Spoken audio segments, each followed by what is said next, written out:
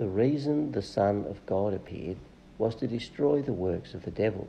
1 John 3:8. The assembly line of Satan turns out millions of sin every day. Some people work full-time on the assembly line. Every minute of work, the assembly line makes God the laughingstock of Satan.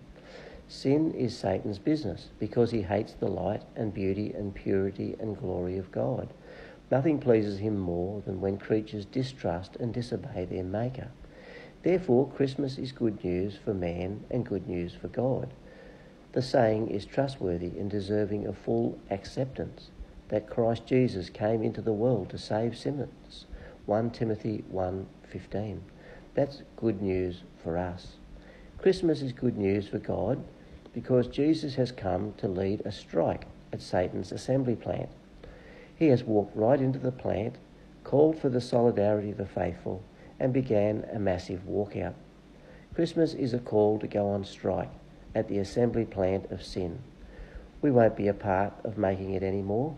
Christmas solidarity will not use force or violence, but with relentless devotion to truth, it will expose the life-destroying conditions of the devil's industry. Christmas solidarity will not give up until a complete shutdown has been achieved, when sin has been destroyed. God's name will be wholly exonerated. If you want to give a gift to God this Christmas, walk off the assembly line of sin and don't go back. Take up your place in the picket line of love. This is the reason the Son of God appeared.